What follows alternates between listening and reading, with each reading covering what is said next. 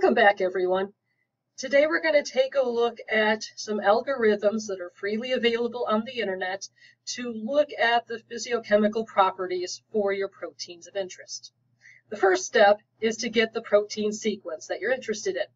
So NCBI, or the National Center for Biotechnology Information, has a lot of really helpful databases for that.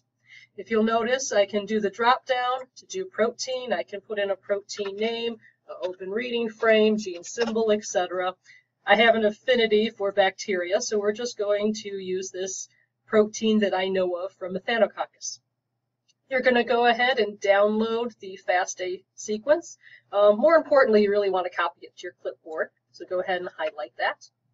And the three programs that are really helpful for looking at physiochemical properties are PSortB, SOSUI, and ExPasy.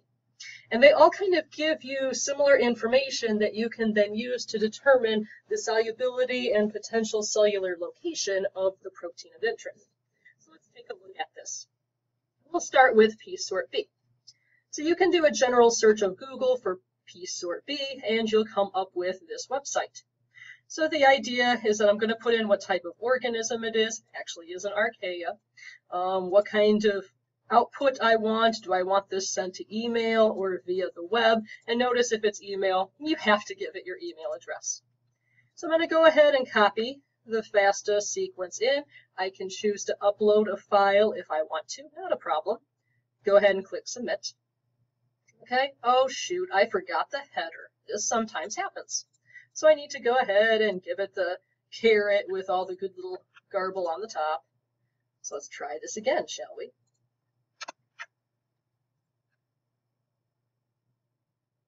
There you go, you know you like me. Okay, so here's the result from PSortB. As you notice, it was a very fast computation. And so what we see here are localization scores. So you can have a localization score from 2.5, which means that the algorithm was unable to determine whether it was a cytoplasmic, a membrane, a cell wall, or an extracellular protein. Or you can have a maximum score of 10, where the algorithm is very confident about its location. As you notice here, my final prediction is that my protein of interest is in the cytoplasm with around a localization score very close to 10. And based on some other work in the lab that I've done with this protein, I agree with these results. So then let's take a look, for example, at SOSUI. So once we go over to SOSUI, we can then take a look at its algorithm. If I want to go ahead and put the title in, I can do that. I put my protein sequence in here. And if memory serves me for this one, I do not want the little caret header that comes with FASTA. Go ahead and plug that in there. Okay, and what we'll notice here is that we get the total length of the protein and the average hydrophobicity. So if the hydrophobicity is negative, it's labeled as a soluble protein. But for example, we can see transmembrane regions. So just to give you an example of how this would work, I'm going to run SOSUI again using a different protein. So I'm going to come back here and I'm going to just type in transmembrane. I really don't care what protein it gives me. I just want something that fits into the cell membrane. Yeah, this one looks like it might work from lactobacillus. I'm cutting and pasting that into SOSUI. Now, if you notice, I still get my average hydrophobicity, but now instead of being a negative number, it's a positive number, indicating that it doesn't like water and that it, in fact, would live within the cell membrane. And in this particular case, SOSUI is very helpful in showing you these are the regions of your protein from N-terminal 11 to C-terminal 33, for example, and these are the amino acids that would go in between these termini, and then it tells you whether or not this is going to be a primary transmembrane helicase or a secondary. So you get the idea that this particular random protein that we picked has 5 potential transmembrane helices. So you get the idea that on how SOSUI works, whether or not you have solubility. So go back to my example here, my good old MJ663. Let's take a look at ExPasy. So ExPasy, I like ProtParam because this is going to give you a lot of the similar information that we've seen with PSortB and SOSUI. But keep in mind that ExPasy can also do other calculations in other tools besides ProtParam. So if you've heard of ExPasy in other areas, that's probably what's going on there. Same idea. I'm going to go ahead and cut and paste my sequence into the box. I can put a title if I want, etc. All right, and then as it computes, it'll go ahead and show you the sequence that you gave it, along with where your amino acids align based on number. The more interesting data is scrolled down. So you have your number of amino acids. This should actually match what you come up with from SOSUI. It'll give you molecular weight. The theoretical pI, this is the pH that the protein would be most stable at. Some proteins prefer neutral pH, other proteins prefer more of an acid or a base pH. In this case, we're looking at around a theoretical pH of around 6. I can then look at the amino acid composition breakdown. This could be very handy, for example, if I'm doing something like protein, or I should say amino acid frequency counts, etc.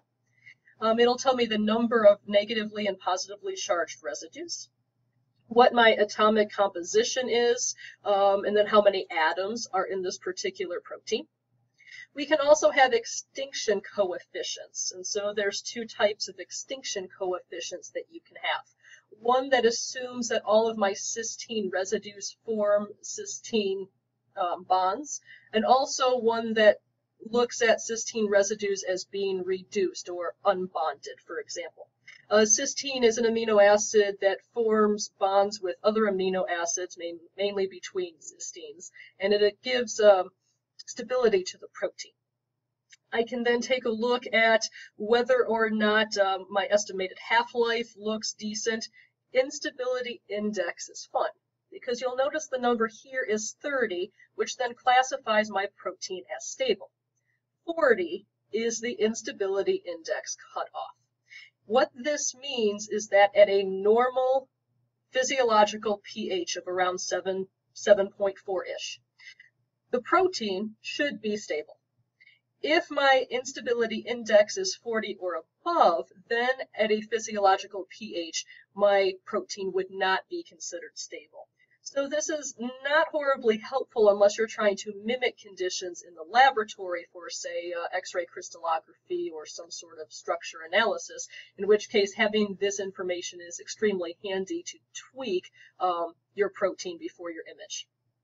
I can also take a look at my alpha-lytic index here, so that will go ahead and tell me how many branch chain amino acids I have, which again could go into solubility calculations. And of course the grand average of hydrophobicity here, I probably mispronounced that, but that's okay, a gravy as everyone calls it. This is going to be the same number that you see when you look at SOSUI's average hydrophobicity number.